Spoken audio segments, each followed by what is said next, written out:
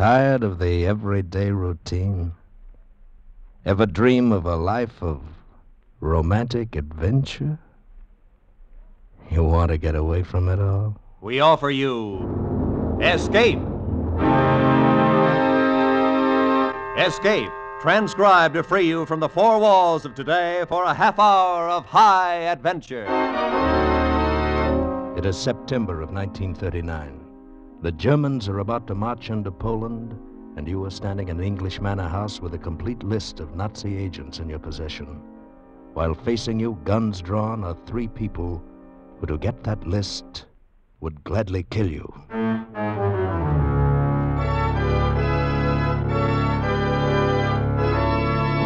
Today, with Ben Wright starred as Sir Everard Dominey, we bring you an exciting story of super espionage, as E. Phillips Oppenheim told it in his fascinating novel, The Great Impersonation.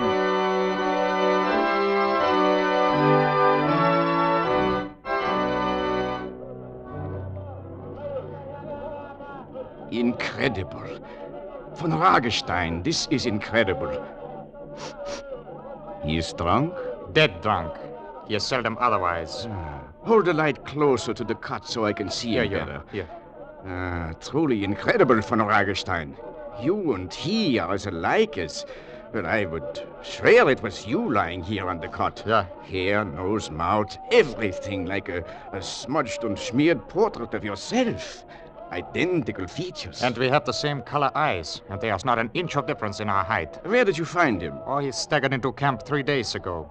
He had been hunting lion upriver until his boys deserted him. He had not paid them in several months, I gather. I sent a runner to fetch you at once. That is something I shall have to report to Berlin as a serious breach of discipline von Ragestein. You were to avoid all contact with me except through the usual channels. But, Dr. Schmidt, may I... Permit me to finish. Obedience to orders is as necessary in the Secret Service as it is in any other branch of the German army. I understand. I have spent 20 years here in Tanganyika, establishing myself as a harmless old archaeologist. During that time, I have created an espionage organization second to none, right under the noses of the English. And not once have they suspected me. Is all that to be ruined because you choose to engage in a little frolic of your own? This was not a frolic. Sir, I weighed the risk very carefully and considered it worthwhile. I believe you will agree with me when I tell you that this man is Sir Everard Dominey, an English baronet, and that we attended Oxford together. Shall I continue? Yes, continue, von Ragestein. He is a ne'er-do-well. He lives on a small sum that comes to him each month from his estate in Norfolk. He has been here in Africa almost as long as I, 11 years. Oh, but I could go on for hours. I know as much about him as he does himself. And I've been thinking that you could go to England as Sir Everard Dominey, and no one there would be the wiser. Dr. Schmidt, a German agent in England, operating at the highest social level. Would be invaluable, I agree, but... But what, sir? The proposal raises 3 questions in my mind. So?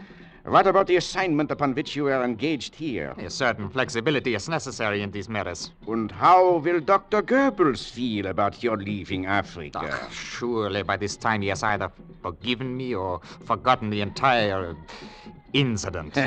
You don't know the little doctor if you think that.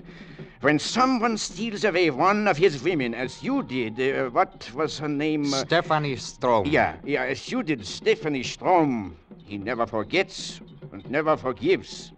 But I will undertake the responsibility for initiating your plan. Prepare to leave for England at once. You will receive further orders before you embark. Thank you, sir. I must go now. There are many arrangements to be made. Sir, you said that there were 3 questions raised in your mind. Oh, yeah. I was wondering what to do with this Englishman. Kill him as soon as possible and dispose of his body. Good luck, von Ragestein. Heil Hitler. Thank you, sir. Thank you very much. Heil Hitler.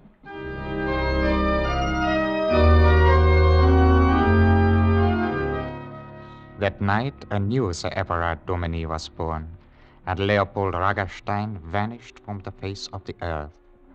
Dr. Schmidt's arrangements were most thorough, and I arrived in London less than a month later.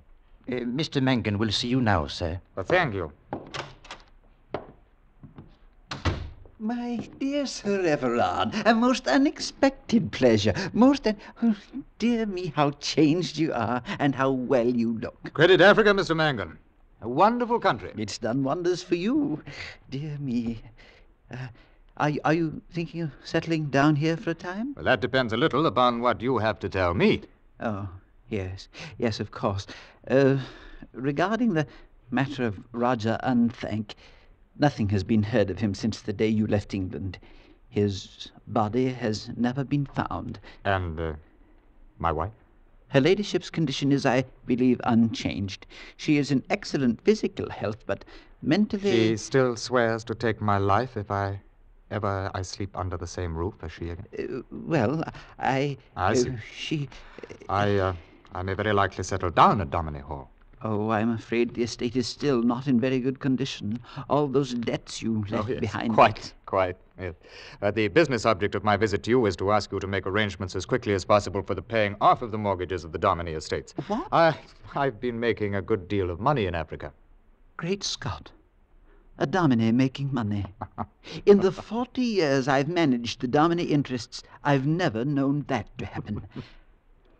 Dear, I can hardly believe it. Well, have lunch with me, Mr. Mangan, and I'll tell you something of my speculations in Africa. Why, thank you, Sir Everard. Oh, my knowledge of restaurants in London is a bit, dated.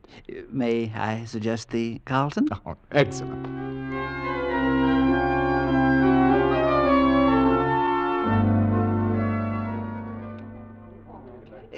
Give me your hat, Sir Everard. I shall check it. I'll be with you now. All right, I'll wait for you right here.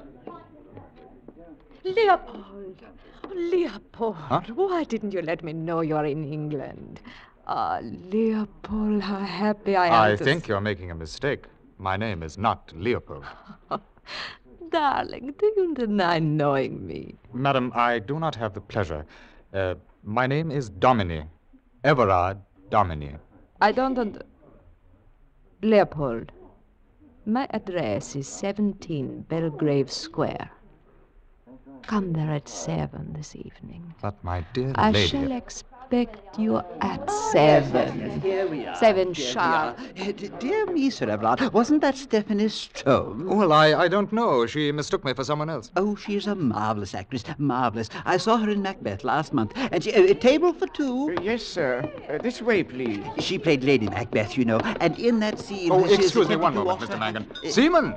Seaman, my dear fellow, how are you? Well, Everard, what a surprise. May I introduce my friend and legal advisor, Mr. Mangan? Mr. Mangan, Mr. Seaman. How do you do? Pleasure. Seaman and I were business associates in Africa. Will you join us at lunch, Seaman?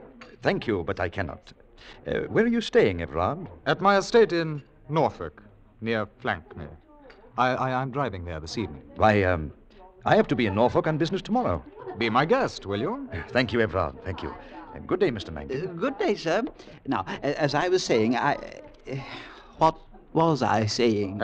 You were about to ask me if I cared for a drink, and I was about to say yes, a scotch and soda. Oh, yes. The same for me. Yes, sir. Sir Everard, do you think it wise to return to Dominie Hall before Lady Dominie has been prepared for it? Mr. Mangan, does she really regard me still as the murderer of Roger Unthank? The mystery has never been solved.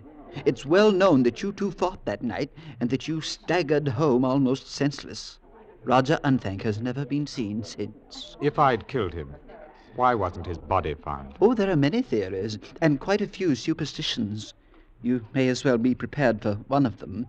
There's not a soul for miles around Dominie Hall who doesn't believe the ghost of Roger Unthank still haunts the Black Wood near where you fought. Oh, but that's incredible. Yes, I would agree, except that from time to time it has been heard shrieking and sobbing. Oh, come Sir now, Everard, Mangan. Sir Everard, I have heard it myself.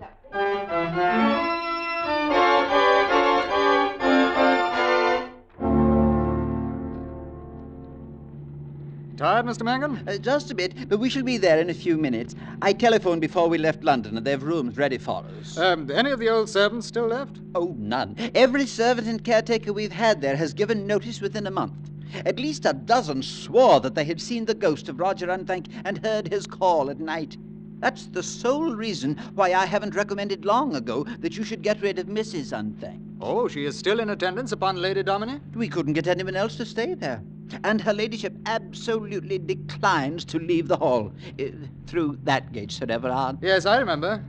Oh, some of the old wall is down, I see. That wall has been down, to my knowledge, for 30 years. Of course.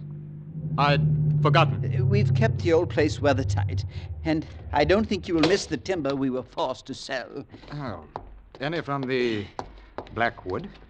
Not a twig.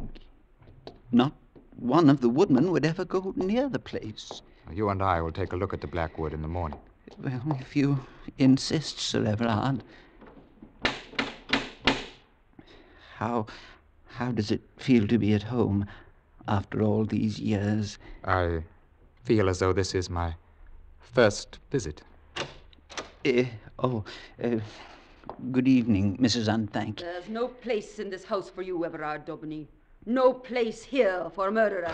Really, my good Can woman. you face me, Everard Daubeny? You who murdered my son and made a madwoman of your wife. Mrs. Unthank, return to your duties at once and understand that this house is mine to enter or leave when I choose. And you will treat Sir Everard with respect. Have rooms been prepared for us? You will be in the West Wing, Mr. Mangan. And the Oak Room has been prepared for Sir Everard. You mentioned respect, Mr. Mangan. If he stays here against my bidding, perhaps her ladyship will show him what respect means. Good night. Oh, dear. My dear Sir Everard, I'm dreadfully sorry that such that's quite all right. I- Quite all right. Well, I think I'll turn in immediately. We'll make the rounds of the estate after breakfast. Sir Everard, are you really going to sleep in the Oak Room? Yes. Why? Have you forgotten? It's next to her ladyship's. And... No, I have not forgotten. Good night, Mr. Mangan.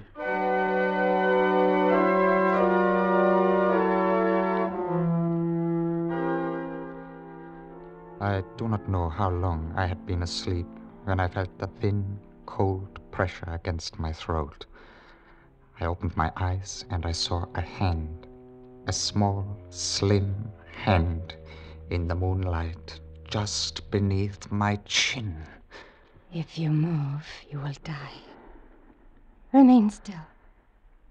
I wish to look at you. Rose. You're very brave to have come here. Braver than I remembered. Why do you wish to kill me? Doesn't it say somewhere? A life for a life. You killed Roger Unthank. Last night his spirit called to me below my window. No. Don't move. Let me look at you, my husband. It's a strange thing to own after all these years. A husband. What do you see? You're wonderfully changed. Better looking. I have changed, Rose, and I've come back a rich man. I shall bring some wonderful doctors here, and they'll make you quite strong and well again. I've been wondering why I don't kill you, Everard, as I've sworn to. I know now. I know why I don't. Why, Rose? Because I've just realized you aren't Everard at all. Yes, that's why. You needn't fear ever that I shall kill you, because you're not Everard at all.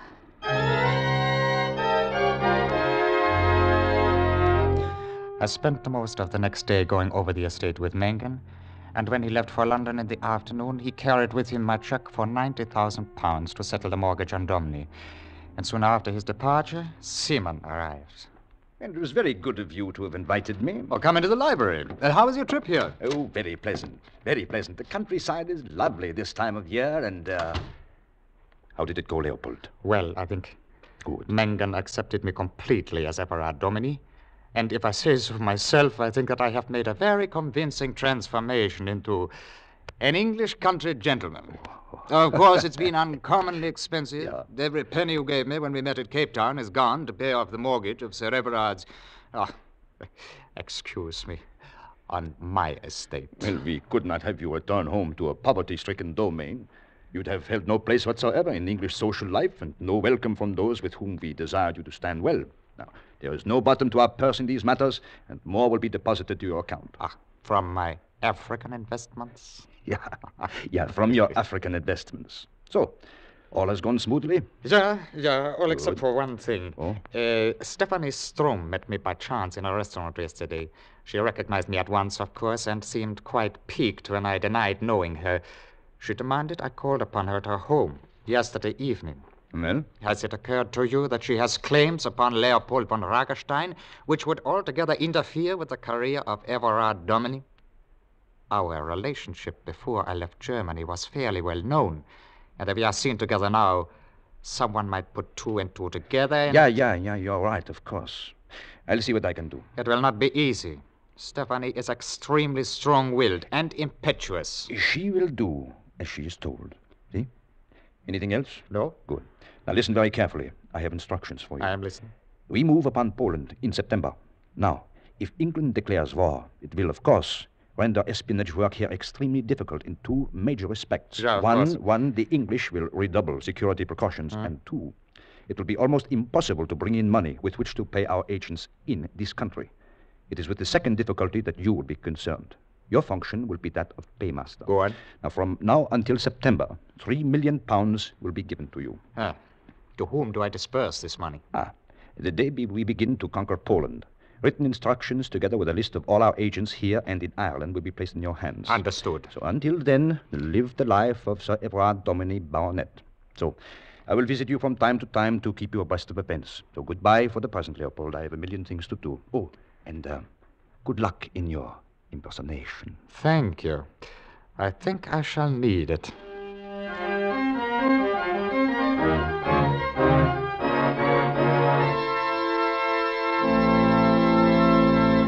In just a moment, we will return to Escape. But first, May 16th will see the opening of the United States Treasury's Opportunity Drive, a drive to acquaint all those Americans who aren't already saving via U.S. savings bonds with the opportunities they are missing. Men and women who know through experience the many merits of this kind of saving are urged to become volunteer salesmen for the U.S. Treasury. If you would like to help sell American opportunity, get in touch with your county savings bond chairman right away. And now, with our star, Ben Wright, as von Ragerstein, and Sir Everard Dominie, we return to the second act of Escape and The Great Impersonation.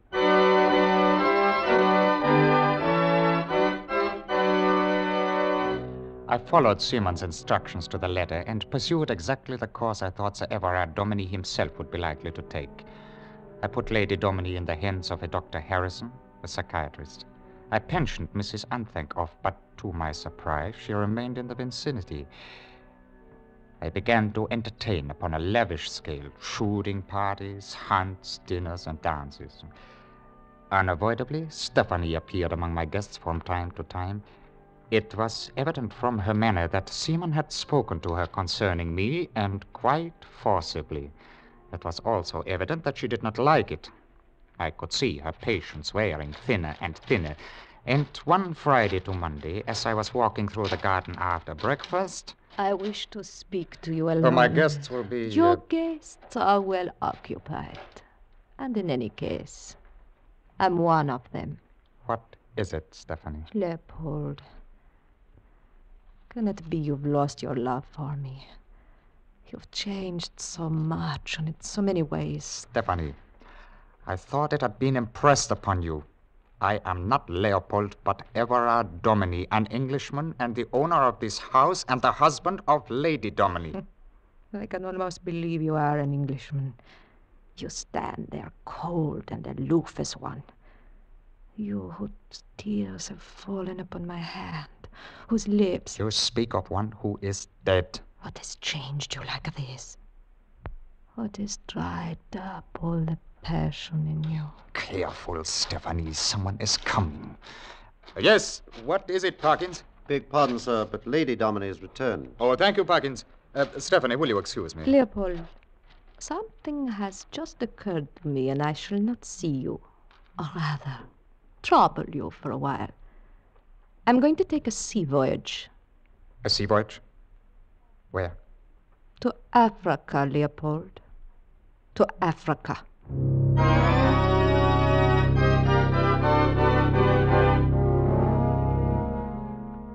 May I see my wife, Dr. Harrison? This evening, perhaps. It's been a fatiguing journey for her, and I would prefer her to rest as much as possible. How is she? Well, except for one hallucination, she's in perfect health. And this one hallucination? That you're not her husband. It's not within my power to dispel this hallucination. You are the one to do it. That's why I brought her home. What can I do, Doctor? She needs warmth and affection, Sir Everard. I see. I'm very grateful to you, Doctor. I shall do everything I can to complete her recovery. Thank you.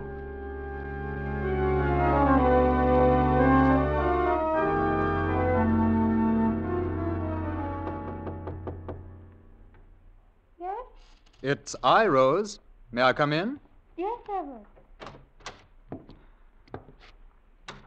Rose, I couldn't go to sleep before welcoming you home. Thank you, Everett, dear. That makes me very happy. You're looking well and extremely lovely. I am well. All the foolishness is gone. I know that whatever happened to poor Roger, it was not you who killed him. I know that I never really heard his ghost call to me. It was my imagination. I can't think why I ever wanted to hurt you. I'm sure I love you. Then why do you doubt that I am your husband? You're so like him, yet so unlike him. His daddy died in Africa. Then who am I, Rose? I don't know. But you're kind to me.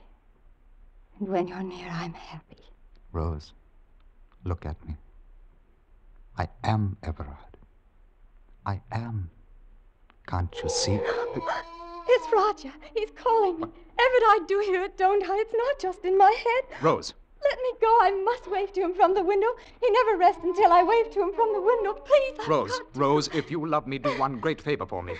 Do not go to the window. Don't wave. I must wave. I can't stand his cry. Rose, as you love me, please. Oh. All right, Everett. I'll do as you say, but hurry, please hurry. I ran out of her suite and down the stairs. Parkins was standing in the entrance to Dominie Hall, a heavy walking stick in his hand. I told him to follow me, and we hurried through the garden. And there, beneath Rose's window, I saw a dark shape. Slowly now, Parkins. Slowly and quietly. Ah! Parkins! Parkins, help me! Come on, your stick! Oh, well done, Parkins. Do you have a match? Yes, sir. Well, strike it, man, strike it. Oh, very good, sir. Aye, take a look. And who is it? It's Roger Unthank. Ah, telephone the hospital and flank me to send an ambulance for him at once. Right. Roger! Oh, you've killed him. You've killed my son. He's not dead, Mrs. Unthank, though he deserves to be. His jealousy drove him mad. If now Lady you've done this Dominie to him. recovers, I will forgive both you and your son for this revolting hoax. If she does not, I wish you both the blackest corner of hell. Rose had received a great shock that night, but as the summer wore on, she began to mend, and Dr. Harrison told me toward the end of August that he had every hope for her complete recovery. Meanwhile, the drift toward war quickened, and on the morning of the 1st of September, the German army smashed its way across the border into Poland. Simon telephoned me that morning to inform me that he would be at Dominie Hall that evening for a business conference, and about 9 o'clock, he arrived. Mr. Seaman is here, sir. Thank you, Parkins. Oh, hello, Seaman. Oh, have you heard the terrible news, Sir Everard? Have you heard the wonderful news, Leopold? Our army is simply leaping ahead. I know. I have been listening to the wireless. We have to work quickly, very quickly. I must be in Ireland by tomorrow morning. Here, take these. What is it? These are microfilms no larger than postage stamps. They contain your orders and the list of all our agents in these islands.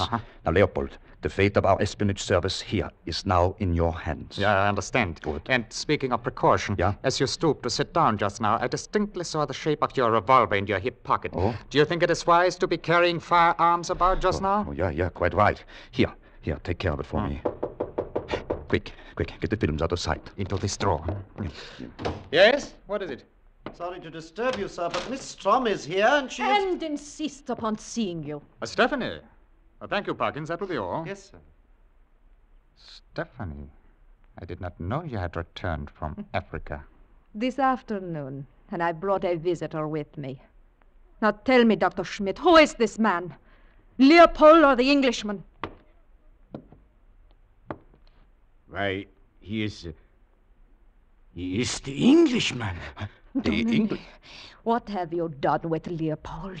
What have you done with him? He met with the fate he'd prepared for me. His body sleeps on the bed of the Ruma River. I don't understand. You came to me at Cape Town. You had all von Hagerstein's letters. You know his history. We exchanged the most intimate confidences in his camp.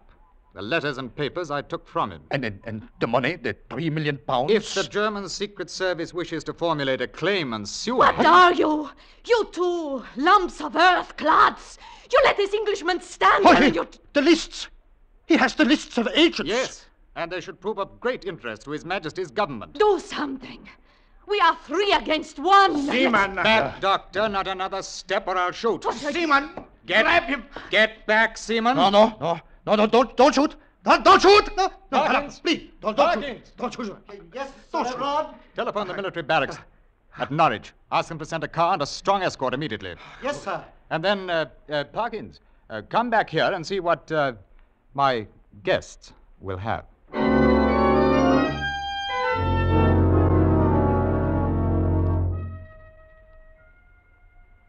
We're going now, Sir Everard. How is she? She's well. She's entirely well. But see for yourself.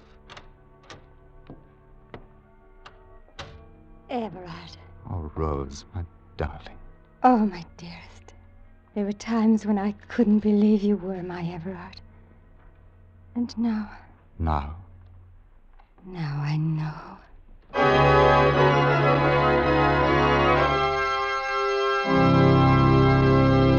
Escape is produced and directed by Norman MacDonald. Today we have presented transcribed The Great Impersonation by E. Phillips Oppenheim, adapted for radio by Walter Newman, with editorial supervision by John Dunkel. Starred as Sir Everard Dominey was Ben Wright, with Gene Bates, John Daner, Gabriel Windsor, Ted Von Eltz, Edgar Barrier, Ann Morrison, Parley Bear, and Ramsey Hill. Special music was arranged and played by Ivan Ditmar. Next week, at the same time, you will hear Tell It Again, bringing you the great stories you all remember. Be sure to listen again next week when we Tell It Again. It's Sunday night, and you think the troubles of the week lie ahead of you, but your troubles are nothing compared to the risks and hazards of running a general store as Lum and Abner run their Jot 'em Down Emporium in Pine Ridge, Arkansas. Your troubles of business and your troubles in love dissolve like bubbles when Amos and Andy encounter the kingfish and his latest gold bricks. Your troubles of trying to make good in the social whirl, in the worlds of music, sport, and fashion, of just trying to make good, vanish like a dream once you've heard Jack Benny. Amos and Andy and Lum and Abner are heard on most of these same CBS stations. Jack Benny is heard on them all. This is Roy Rowan speaking. Now, stay tuned for 5 minutes of the latest news and Let's Pretend, which follow over most of these same stations.